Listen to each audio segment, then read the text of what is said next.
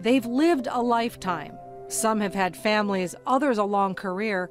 For hospice patient Robert Marlowe, his lifetime included volunteering at hospice in St. Lawrence County. Today he finds himself on the other side of that work, as a patient. Robert takes comfort in knowing that the time he once gave and now receives is one of the greatest gifts a senior patient can receive at end of life. This organization stands for not living yesterday or living tomorrow, but living in the now. And so we bring that and this community into the now, into the present, and we celebrate it. Ask anybody at Jefferson County Hospice what the heartbeat of the organization is, and they'll tell you it's the volunteers. Sylvia Buddison has been giving her time to hospice patients for over 30 years. Mabel Brecht also has a few years under her belt, and Nora, well, she's just beginning. Nora became a little fur volunteer here at hospice after I received her as a Christmas gift. And the more staff and family all talked about the possibility of her becoming a therapy dog here. It was a more family discussion, and then staff supported us wholeheartedly, and they love when Nora comes to work. So we had a big support group, and everybody agreed she was the perfect dog for it. Match made in heaven.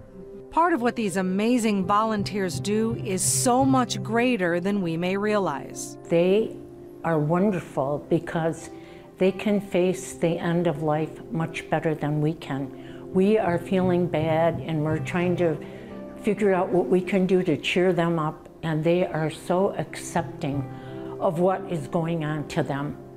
And it just makes it so much easier because, you know, they really don't, very few of them talk about death.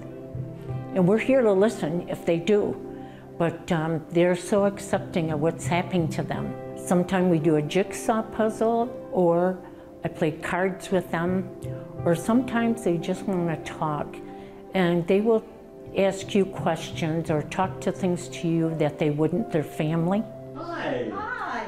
How are you? I'm pretty good. How are you doing today? Good. My name's Bob. Yes, and I'm Mabel. Mabel. Hospice volunteer. Well, I try to ease their depression and their isolation by just being there with them and talking to them and finding out what they would like to talk about. You know, the spiritual body is important, just like the physical, the mental.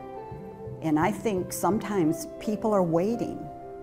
They're waiting for someone to talk to them about their life, where they're going to spend eternity. When I walk out these doors, I'm a changed person. They change me.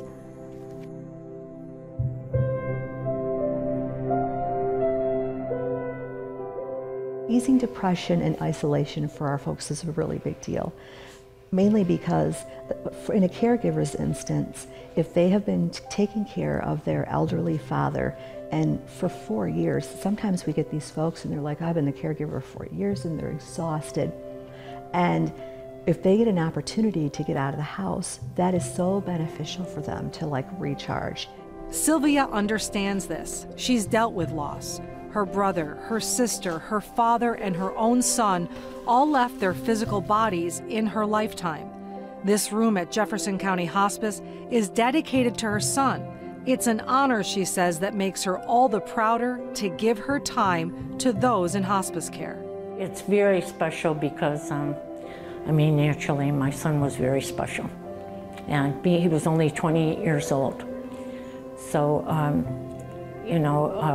so many people come in or they don't know about the room, and they'll call me when they get home and say, guess what, I went into Dan's room today, and that really makes me feel good. Down the hall is the family room. That's where Nora struggles to be still for the moment. Nora, come. Nora, come. Sit. Sit. Good job. Lay down. Lay down. Lay down. Good girl.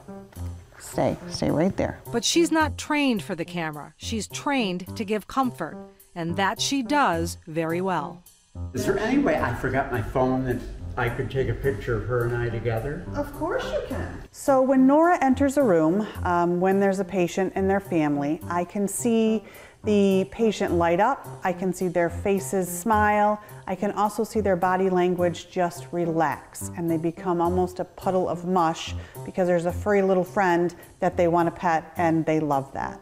I'm not sure if Nora understands end of life with patients, but I do know that she understands when to be soft and gentle, and when the time is appropriate, that she can't jump, she can't run around, she quietly approaches a patient. Volunteerism of any degree is a different part of your life, first of all, because you're giving of yourself, and you're not being a paid person, you're being a heartbeat to the community. The heartbeat is strong, it's compassionate, and it shows up with these hands and paws, easing fear, isolation, and loneliness so the person who lived a lifetime moves on. I'd already been with many family members that had passed in my arms, just I was there at that time, and it's a privilege, really. Some people think when they hear hospice, it's so depressing. Not at all, not at all. In Jefferson County for WPBS Weekly, I'm Jolene DeRosier.